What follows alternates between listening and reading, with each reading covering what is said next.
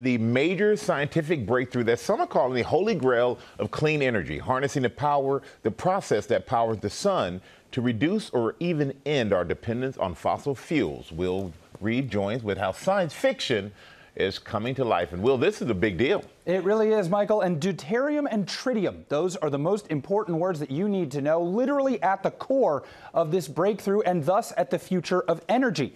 Experts say, think of nuclear fusion like bottling the sun. It could mean a bright future.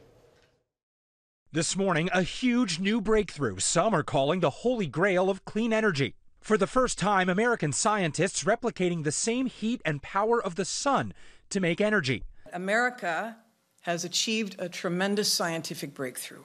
Scientists at the Lawrence Livermore Laboratory in California pointed 192 lasers at a container holding hydrogen isotopes, creating a nuclear fusion reaction that generates incredible heat, just like the sun. Fusion is literally the power of the stars. So anytime you look up at the night sky and see a little point of light, you're looking at fusion. This has been decades in the making, and one day fusion energy could help power our society. Scientists say we could rely less on fossil fuels, creating less air pollution. If this looks and sounds like something out of a science fiction movie, you're right.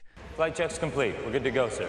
That lab in California was actually part of the film set for Star Trek Into Darkness in 2013. Nuclear fusion, part of the plot in Spider-Man 2. The power of the sun in the palm of my hand.